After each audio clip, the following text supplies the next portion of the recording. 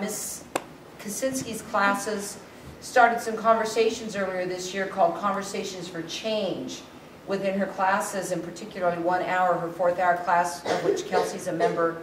They began to have a Conversations for Change every Friday, and out of that grew a request from the students in there to do something as students about bullying here at Cactus Canyon.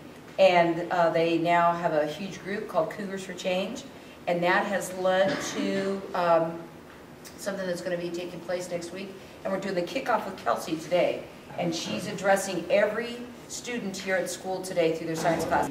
Oh, there's a lot of you. I've done this 2 times, and it's still really hard to talk about because I don't understand personally how bullying feels, but I do understand the effects of bullying.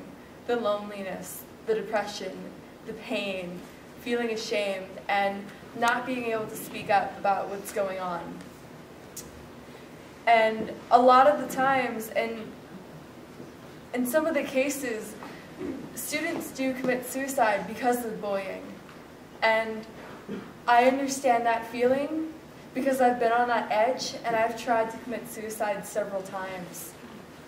And I know how hard it is to get up and to continue. What's pretty amazing about today is it's a leap year. This day doesn't exist. It only exists every other 4 years. So it's pretty special, and we're making time to talk about this, to make a difference, to start a change. We took a poll as a group while we were doing Conversations for Change, and more people have seen bullying than not being able to see it at all. And a lot of people feel like bullying is a part of growing up.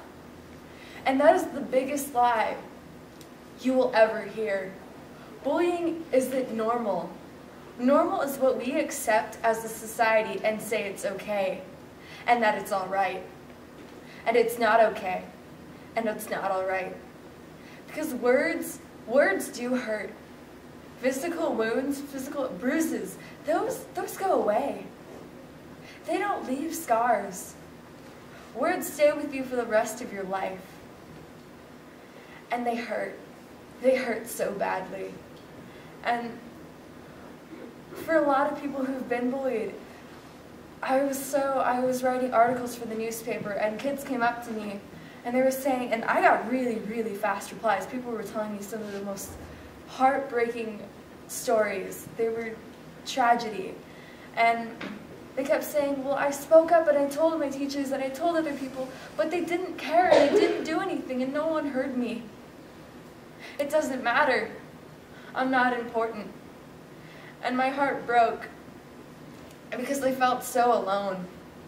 Because they did what they were told. They spoke up to other people. They spoke up to their teachers, and teachers can only do so much. They can only say, stay away from that kid. Don't talk to the kid. Leave that kid alone. But they're not there 24/7. They can't. That change as a student body has to come from us.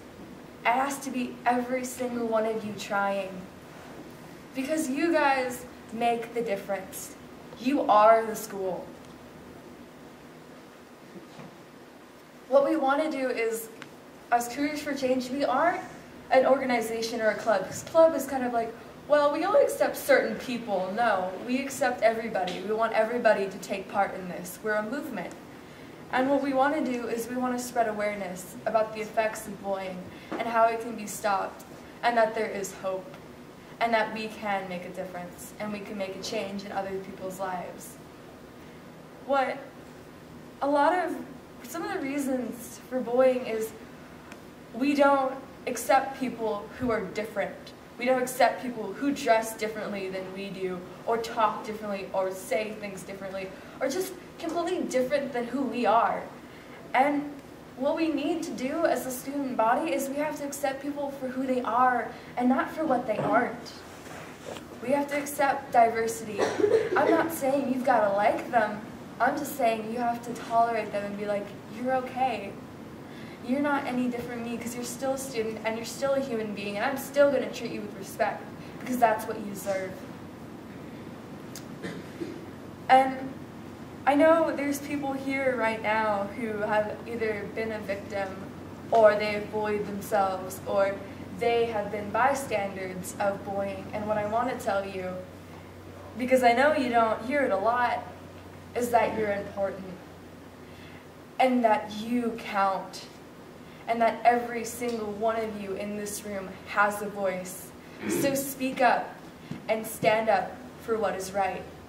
You can be a hero, you can make a difference, and you can make a change.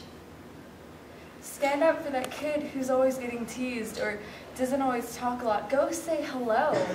Or that kid that you know your friends are always talking about behind their backs, tell them, hey, that's not okay, that's not all right. Because if we make those changes, if we try to be a better students here, we can make a really, really, really big difference.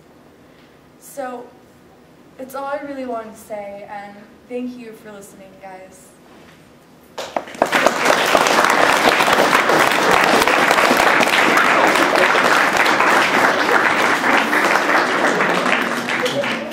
What we really hope will happen is that not only do we have fun next week, but with the Spirit Week, but that we're changing the climate of Cactus Canyon, and eventually we hope to change the climate of the community and of all of the schools. You all are going to the high school next year, and you'll have an opportunity to take this feeling with you.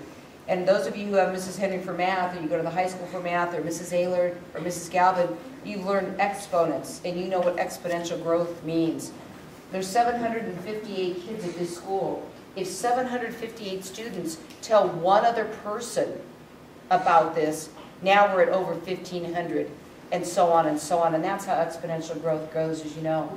Everything has to begin with one person.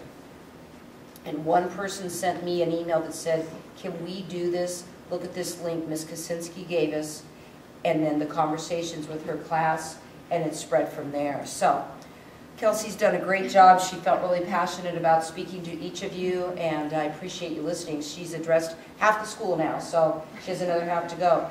Next week, a lot of fun. First day, wear yellow for smiling and for brightness. If you've got smiley face shirts or stickers, anything smiley face, wear that. We're trying to start the week off brightly. Looking forward to the end of the week. It's going to be a whiteout. You know how you use whiteout to cover up mistakes? Well, they're going to white out bullying on Friday. So everybody's going to dress completely in white on next Friday. So we've got a lot of cool things ahead of us with that.